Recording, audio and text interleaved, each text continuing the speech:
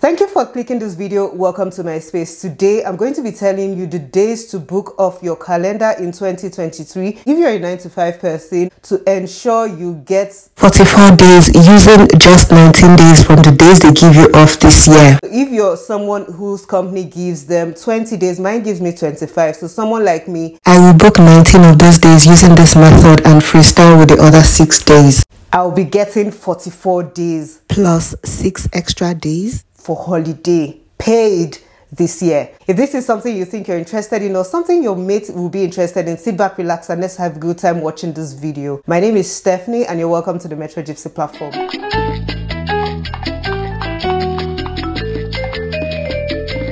Before we start, I just want to introduce this section of my channel. I'm going to be talking on 9 to 5 things we struggle with, hacks for the 9 to 5 babe or guy. I know everyone is a business owner, but 9 to 5 is such an important part of lives of some of us like me, and I would love to share with you what I know, ways to hack the life, ways to make the best out of your 9 to 5 jobs. And what better way to start this by telling you how to get the most of your holiday booking this year. Obviously, this is going to be for those who work 9 to 5 in the UK, but you can still use most of the strategy on this to book your own wherever you are, because I'm obviously going to use bank holidays this year, and that's something you can always know from your country. To kind of use this my technique to hack yours and then get the maximum amount of time off you can get. You know how important relaxing, resetting is. So yes, let's do this. Step 1, let's see the bank holidays we have in 2023 in the UK. I went to the Gov website to get this just so that we're as accurate as possible. Today is the 3rd. I'm filming this today. Hopefully I'll publish it tomorrow, the 4th. 2nd of January was a bank holiday already because, you know, New Year's Day fell on a Sunday, but that's not really one of the hacks to get our 19 days. Let's keep moving. So for this year in the UK, we have 7th of April, which is Good Friday. We have 10th of April, which is Easter Monday. 1st of May, which is the early May bank holiday. Then we have a new one this year, the 8th of May, which is the coronation of King Charles, His Royal Highness, if I may say. Yes, guys.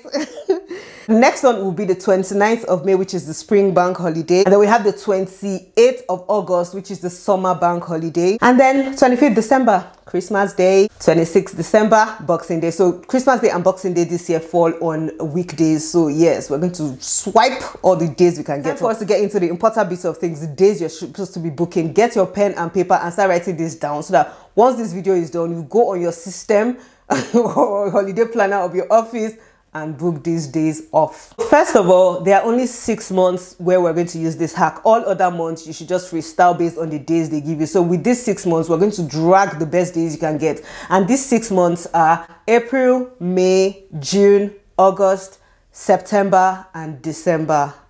Yes, those 6 months. What I'm going to do now on the screen, I'll put the calendar. The days that are blue, they'll be your weekends. So obviously those are off already. Then the days that are red, those are the days you would book. Then the days that are green are already bank holidays. So you already have those off. So what you're going to calculate at the end of this exercise are the reds and the greens, and those are the days you have off because you would have booked the days in red. For April, as I said initially, we have Good Friday, we have Easter Monday. So those 2 days are going to be in green on the screen. Days you'll take off in April will be 3rd, 4th, 5th, and 6th. So take those 4 days in April.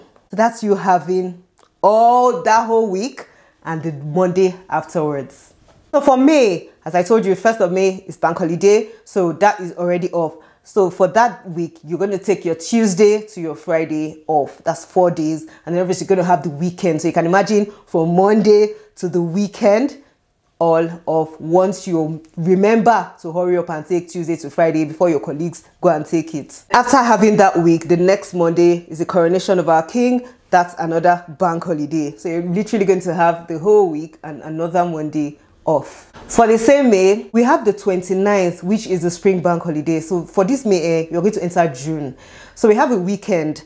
Our weekend in May is 27th and 28th. That's already days off. 29th is bank holiday already. Then you take the 30th and the 31st of May. Not only that, you go into your June, because June has 3rd and 4th as weekends. So take your 1st and 2nd of June as well. So that's you taking another 4 days in June to get. So this is you just planning your spring break, really, guys.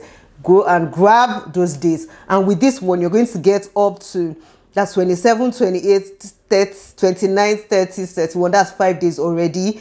Your first, your second, and you know, that's 7 days, and then third and fourth are weekend. So that's you having 9 days between May and June, and then you are already taking some time off in May.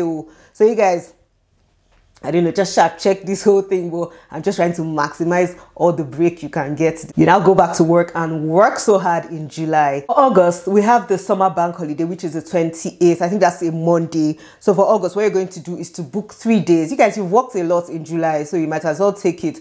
August, you now book 29, 30, and 31. Guys, you're getting the whole weekend, the bank holiday, and the other 3 days. This is another rollover because in August, you've booked those 3 days after your bank holiday. September, how many days left now? You enter September and then you're having just Friday. Why not book it as well? So you're going to be booking those 3 days in August and then the first day of September because there's the weekend following it. And that's you having over 9 days. 6, 27, 28, 29, 30, 31 of August. And then you just take the first to we're not complaining too much. Take the 1st of September and then you have the 2nd and the 3rd of September as well. And that's 1, 2, 3, 4, 5, 6, 7, 8, 9. So that's another 9 days between August and September. Guys, you deserve that break. So go and start booking these things. You see the calendar on the screen so that you know how to book these things. After all this, your enjoyment, August, September, guys, you're going to go back to work and work for the whole of October, work for the whole of November. Obviously, you're still going to have some other days, so you can be taking 1 day or two, but you know all these slashing deals I'm giving you, these slashing hacks I'm giving you, you take them well in this month so that this other month you'll be asking them, okay, which day should I take? Which day you guys don't need me more? You know, things like that, just so that they don't get so angry and stuff or jealous of you. Then we go into December. So these are the days to book in December 2023. December 2023, there are only 3 days I'm allowing you book to follow this hack, which will be the 27th, the 28th, and the 29th. That's because obviously the days before the 27th is Christmas Day and Boxing Day. You already have a weekend before Christmas Day and Boxing Day, so that's 2. Then you have Christmas Day and Boxing Day 4, and then you're going to now book 27, 28, and 29.